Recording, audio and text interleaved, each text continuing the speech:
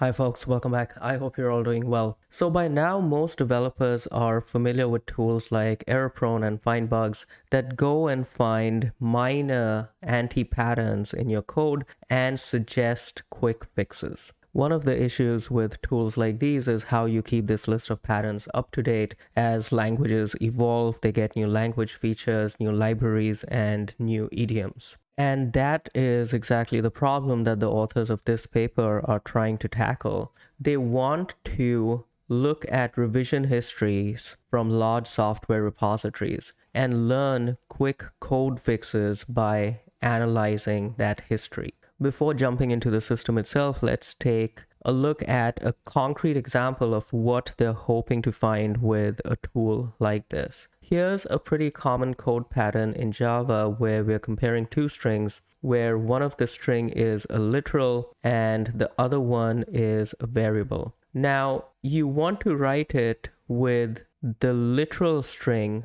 calling the method equals, because if you write it with the variable calling the method equals, you might have a null pointer exception if that variable happens to be null. Whereas if you call it on the string literal, the equals method is able to deal with a null argument.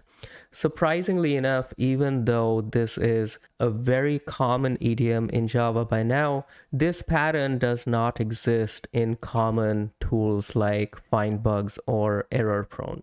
The tool the authors have built is called Revisor, and this is a very high-level look at its overall flow. It starts by looking at Git repositories and their commit history, and it extracts those commits as edits to an abstract syntax tree.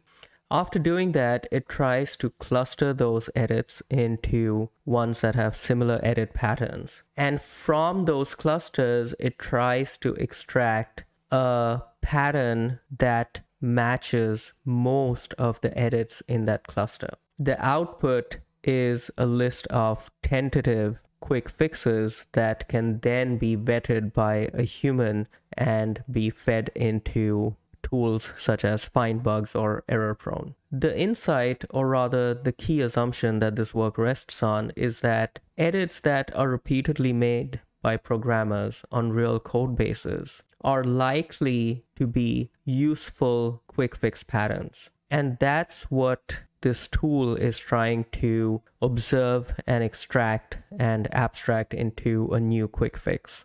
I'll go over the algorithm that this tool follows at a high level, but I do encourage you to look at the paper if you're interested in the details. The very first step in this algorithm is to extract the abstract syntax tree of the edits made in each code commit.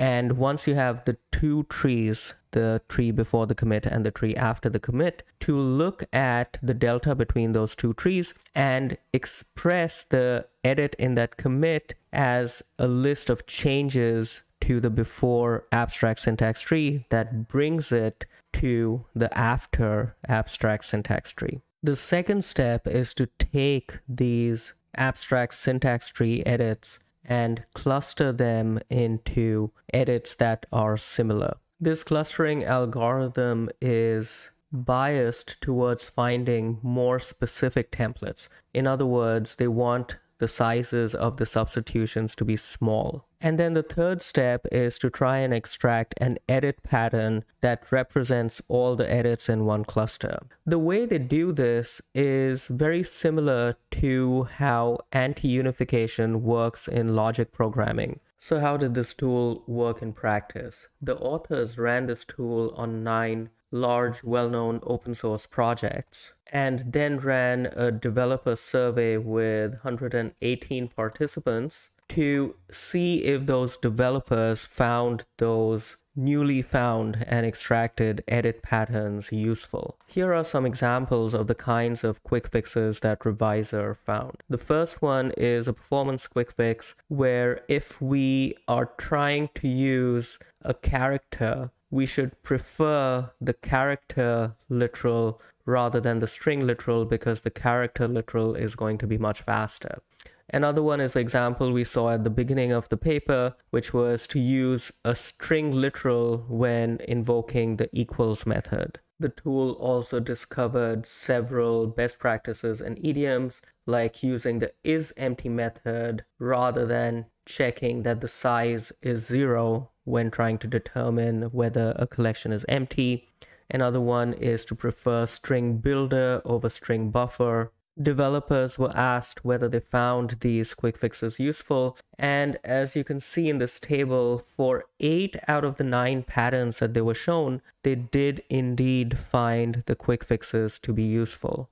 But here's the other thing that proves the utility of this tool and goes to the motivation for this paper, which is that most of the patterns that were found by Revisor, those patterns did not already exist in the current tools. So they were newly identified patterns. And finally, this is where the rubber meets the road. The authors submitted PRs to some of these projects with the quick fixes that they just found, and they had about 2/3 of their PRs accepted. So that was a quick look at a tool that tries to learn quick code fixes by analyzing the commit histories of large code bases rather than depending on humans to keep adding these to existing tools. And developers found it to be pretty useful. I hope you enjoyed that, and I will see you next time. Thank you very much.